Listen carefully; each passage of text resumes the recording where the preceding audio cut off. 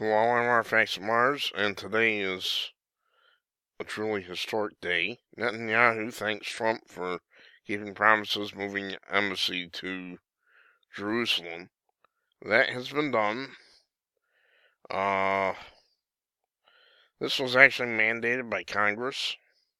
I didn't even know this. 69 years after Israel declared Jerusalem as its capital, and 23 years after the U.S. Congress passed a law mandating that Washington move its embassy there, the U.S. formally opened its embassy in the city on Monday morning in a move Prime Minister Benjamin Netanyahu called courageous and momentous.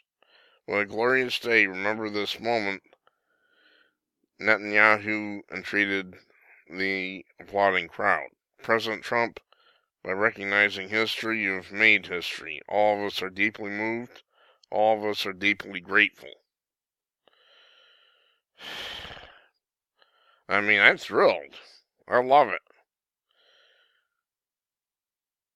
However, there is a dark side. I'm going to put this on hold because computer's not cooperating. Exactly as predicted, the Palestinians are trying to crash the Gaza fence.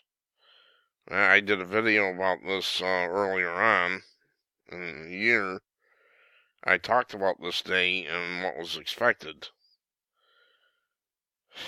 They're not attacking with as much force as maybe they'd like, but the Israeli Defense Force is defending border fence, and there are dozens dead so far. So